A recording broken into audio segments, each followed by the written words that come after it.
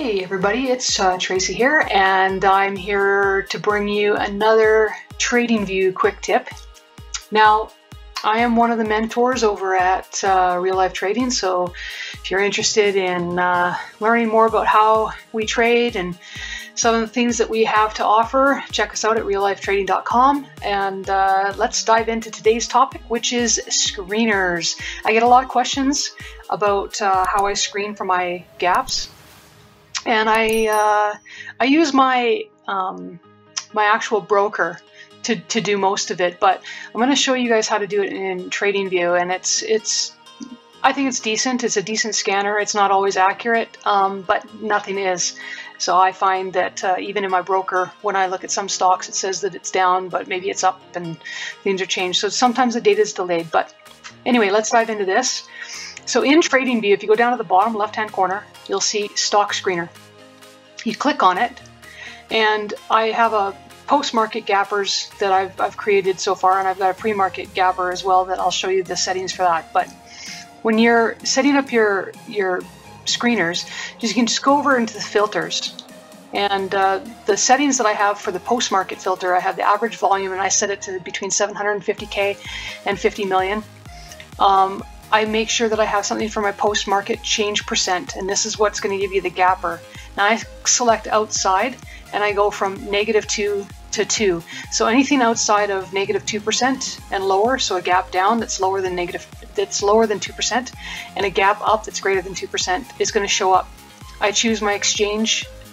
You don't have to do that if you don't want to, but I just might as well filter out the stuff that I'm not going to use.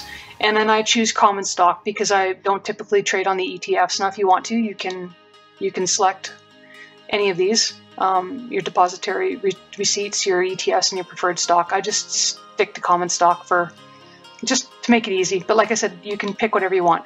The primary thing that you need here is the post-market change.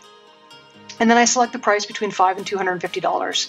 And again, you can change that to whatever fits your need. Once you've got all those settings, you can get rid of any of the other settings. Now, if you want to get rid of a setting, you just click this little reset button, and it'll eliminate it and set it back to new, and it will no longer be one of your settings. Click on the X, and then once you've got that, you can go into, let's just say, click on the name again, screens, and then save screen as, pick your name, and then click save, and then it'll be permanently in your list. Now, if you can see, so this is a post-market gap list, and it's going to reset every few seconds, or if I can click here, every 10 seconds, it's going to refresh on me.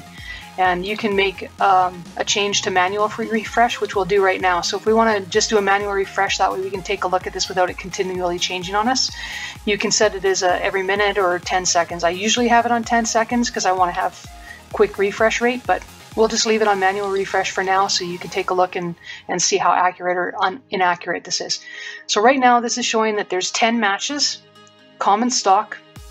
And if we look at the first one, TPIC, it says it's up 2.66%. That's the post-market gap percent, up 2.6. So let's click on it and see how accurate this is. You can see right here that it is 2.66. It's just a little tick up here.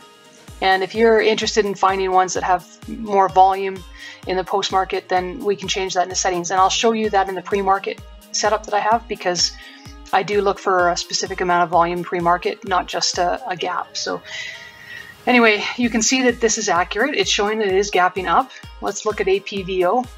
We've got a 3.29% gap, which is accurate, and price is up 3.29%. Or sorry, down 3.29%. The next one's root, and I'm pretty sure this one's inaccurate. So it says it's 6.29, and this one here shows that it's 0.24 up. So this is one that's not accurate. It's obviously delayed data on it. Not delayed data because of my package, but it's just whoever's getting the data from TradingView is delayed in their notifications on it. So 2.14 down, this matches 2.14 down. Revlon gapping up 2.2, this is accurate. EDRY gapping down 2.83, also accurate. KCAC also gapping down. Now, slight discrepancy, it hasn't caught up, it's only 2.46, so it must have been 3.03, but it's delayed, again, getting caught up.